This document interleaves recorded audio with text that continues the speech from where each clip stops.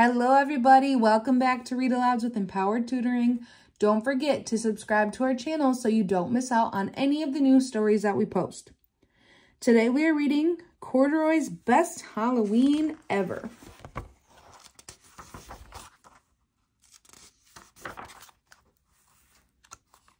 It was almost Halloween. Corduroy and his friends were getting ready. They went to pick out a pumpkin for Corduroy's Halloween party. There was so much to do before the party. Corduroy raked the leaves. Rabbit, Puppy, and Mouse tried to help, but jumping in the leaf piles was so much more fun. Corduroy and his friends helped Mrs. Pig decorate her store windows. She thanked them with a hot, delicious pumpkin pie. Yum! Back at Corduroy's house, they all started talking about their costumes for Halloween. "I'm going to be a pumpkin," said Mouse. "I'm going as a lion," said Rabbit. "The king of the jungle." "My costume is a secret," said Puppy. "It's really great. I want you all to be surprised." Corduroy was worried. He didn't have an idea for a costume yet. What would he wear for Halloween? Later, while Corduroy was shopping for his party, he spotted a whole bunch of costumes.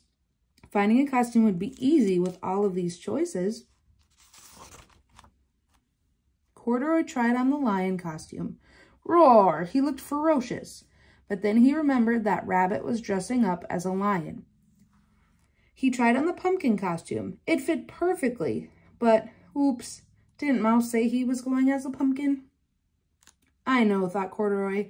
"I will be a scary witch with a pointy hat." But then he remembered something. His friend Dolly wanted to dress up as a witch. Then he saw the perfect thing, a dinosaur mask. "Wow," thought Corduroy. "I can make a great costume to go with that mask." Corduroy went home to work on his costume. He found an old pair of green pajamas and some scraps of fabric. He cut, he glued, he even sewed. Finally, he was finished. Halloween night finally came. Corduroy was so excited for his party. Ding dong! The doorbell rang. Who could it be? The party wasn't supposed to start for another hour. Corduroy opened the door. Puppy looked very sad. "Corduroy, I had the best costume and it fell apart. It's all in pieces. What should I do?" Corduroy thought about it. He loved his costume, but Puppy was so sad. And Corduroy knew that friends were more important than costumes. "It's okay, Puppy. I have a costume you can wear." "Really?" said Puppy. "But Corduroy, what will you wear?" "Don't worry, I have an idea," said Corduroy. But he didn't really. What would he wear? Corduroy thought and thought. He thought all through the party. It was a really fun party, too. They bobbed for apples and carved jack-o'-lanterns and ate cookies and punch. They even danced the Monster Mash. It was almost time to go trick-or-treating, and Corduroy still didn't have a costume. Suddenly, he really did have an idea. He carefully moved everything off of the table. He held up the tablecloth. "Perfect," thought Corduroy. He cut holes for eyes and a mouth. He looked at the punch and chocolate stains all over the tablecloth. "I am a ghost who just came from a Halloween party," said Corduroy. All his friends laughed. It was a great costume.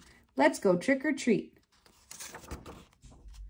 Everybody loved Corduroy's costume. "What a creative idea," they said. Corduroy felt proud, and Puppy loved his dinosaur costume. Everyone was happy. It was the best Halloween ever.